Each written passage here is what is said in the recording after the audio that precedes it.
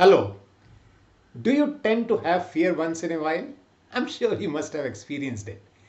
And if you are a person who tends to experience fear quite often, today I am going to share with you what is it that can help you to convert that fear into power.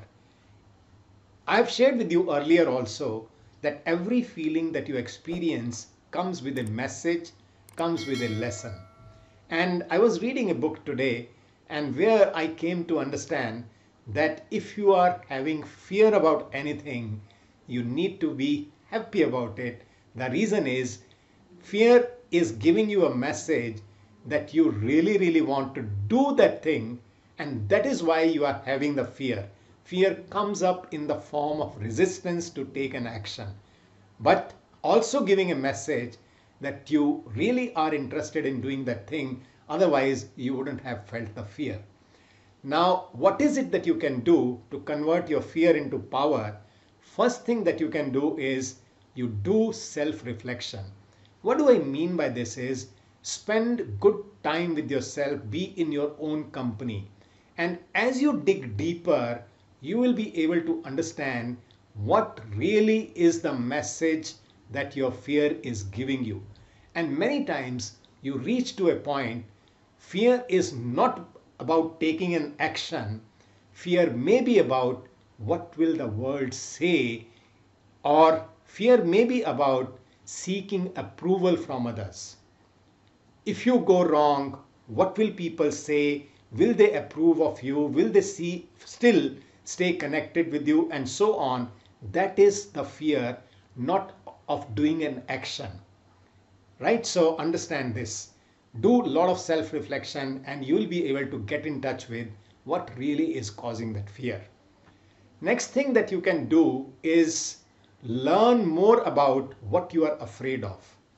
Whatever you are afraid of, as you expand your learning in that specific area, obviously one aspect of putting that into practice will be taken care of, and that is knowledge.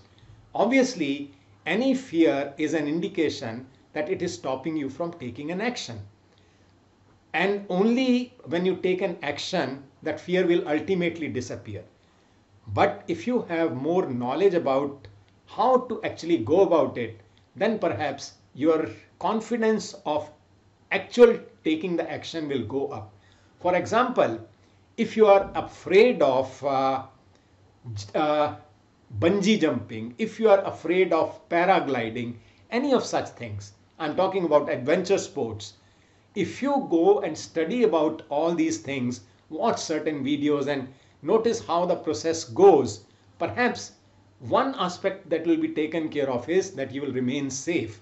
And once that is taken care of, perhaps you will be encouraged to take an action. Learn more about what you are afraid of. Third important thing that comes here is weigh options. What if? Ask yourself this question, what if? What if this goes wrong? What if that happens? What if it happens like this? And more you ask this question, the more you will have possibilities in front of you, and more you have possibilities in front of you, perhaps you can address some of the things in advance. You can take proactive steps so that pitfalls are avoided, right?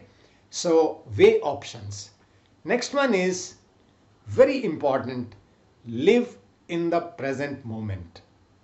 Live in the present moment. Why we have fear many times is because we want to experience total control of the situation.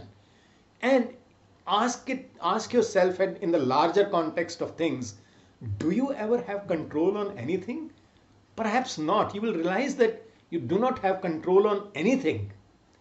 So that is why you must learn to live in the present moment and at times leave the control. Go into the flow, let things happen. And that is when you will realize your fears are many times unfounded. Next one is, I mentioned about it a little earlier also, take action. Take action. The more action you take, the less fear you will experience. So understand that the antidote to fear is action only. If you are afraid of swimming, your fear of swimming will not go unless you get into the pool and learn it.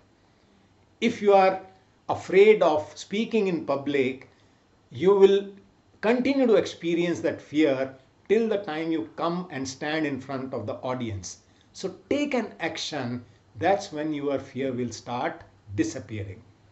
And let me also say this here, some bit of fear is always good because it helps you to make better preparation. It also helps you to take care of the precautions that need to be taken when some actions are going to be extreme. And the last thing that I would like to suggest here is celebrate, learn to celebrate. And one of the things that you can practice here is start writing your success journal.